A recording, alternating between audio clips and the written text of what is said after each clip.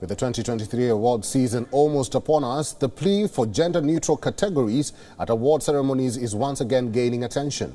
The conversation has been going on for years, but till now, only very few of the award ceremonies have acted upon it. In 2021, Brit Awards, which are Britain's annual popular music awards, scrapped male and female categories and replaced them with gender-neutral awards in order to make the 2022 music awards more inclusive for everyone. And to everyone's surprise, in the ceremony's first year without gendered categories, women and female-fronted acts dominated proceedings, winning 10 out of 15 prizes, with Adele leading the pack.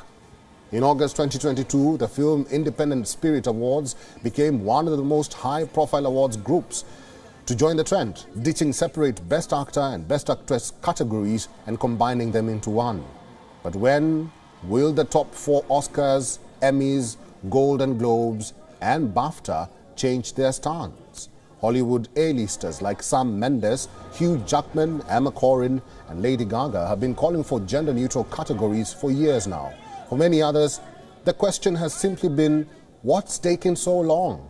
With the evolving times, the audience watching these awards are also changing. A young audience is clearly looking for inclusivity. Organizers too can benefit from gender-neutral ceremonies. They will have fewer awards to give out and can even save time.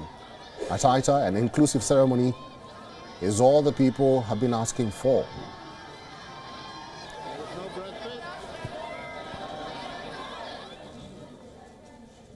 WION is now available in your country. Download the app now and get all the news on the move.